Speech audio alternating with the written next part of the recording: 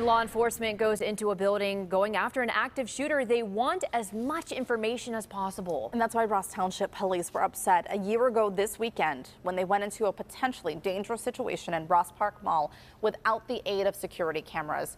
New this morning, John Shumway is here with how things have changed over the last year. And we all recall those moments trying to see everyone leaving the mall that day. Yeah, and I can't even imagine if you're a police officer responding to a report of shots fired in the mall and you have no way to see what's going on in there. Remember, Ross Township Police pulled no punches about the situation that Saturday a year ago tomorrow at the mall.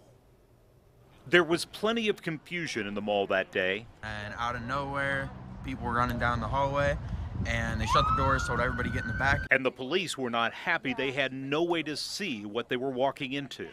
Our chief of police has even sent letters, I believe 2 or 3 times, to Simon Corporate urging them to put cameras either inside or outside the mall, and they've continually refused to do that. And days like this are why we have asked them over and over to do such.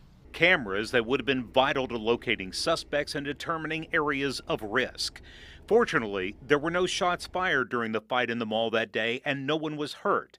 And Ross Detective Sergeant Brian Colhep says the incident got through to Simon Properties. I really have to give a ton of credit back to Simon Properties and Ross Park Mall, where they not only installed cameras, but they really did it right. A security specialist company was hired and the mall wired.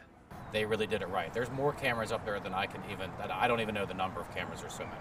The Ross police have access to the cameras, and they're wired into Simon's headquarters in Indianapolis. And those cameras are monitored at that location 24 hours a day. In a statement, Simon Properties says the cameras were put in Ross Park Mall and South Hills Village. Quote, "This is an added measure to our extensive security program that is in place to provide a safe shopping environment for customers, retailers, and employees." End quote.